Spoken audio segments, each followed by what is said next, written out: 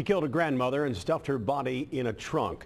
But a jury is sparing the life of a murderer. Tonight, jurors recommended life without the possibility of parole for Daniel French. He murdered 87-year-old Barbara Howe. Angela Ingram has a wrap of today's events.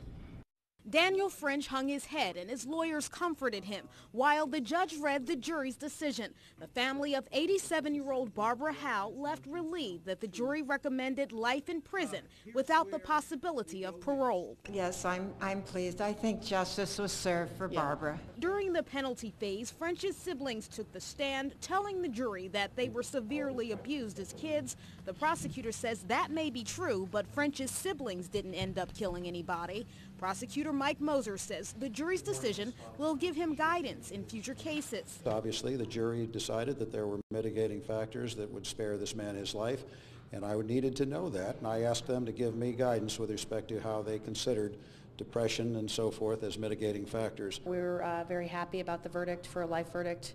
It's appropriate in this facts and circumstances in Daniel French's life. There was also testimony that French suffers from depression and post-traumatic stress disorder. French's lawyers are pleased his life was spared. He's doing much better with the life verdict.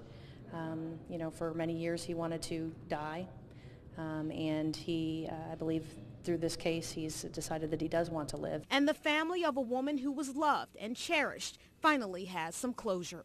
And we've put it behind us, and we'll just remember the good things about Barbara and just cherish all the good times.